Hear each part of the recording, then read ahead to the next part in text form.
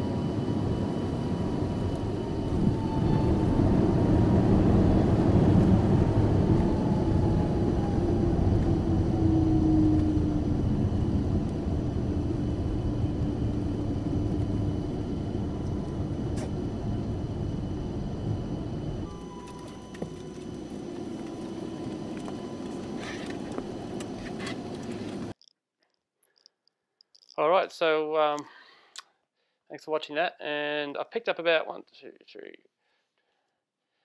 5 albums all up that I got. So look, overall doing this crate digging is just I just find it so much fun, just to go through those crates and just thinking that, you know, hopefully you are going to find 1, maybe 2 if you're really lucky, in a big stack that you can take home. So it's always very, very thrilling when you do find that 1 or 2.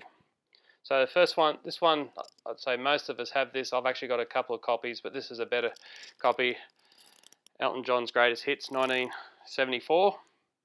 And don't know if it's picking up on here, but it's a beautiful copy.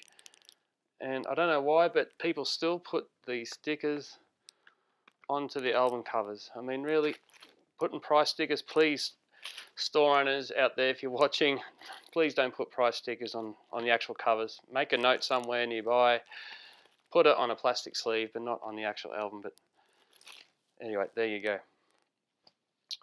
Next one, Leo Kottke, Burnt Lips.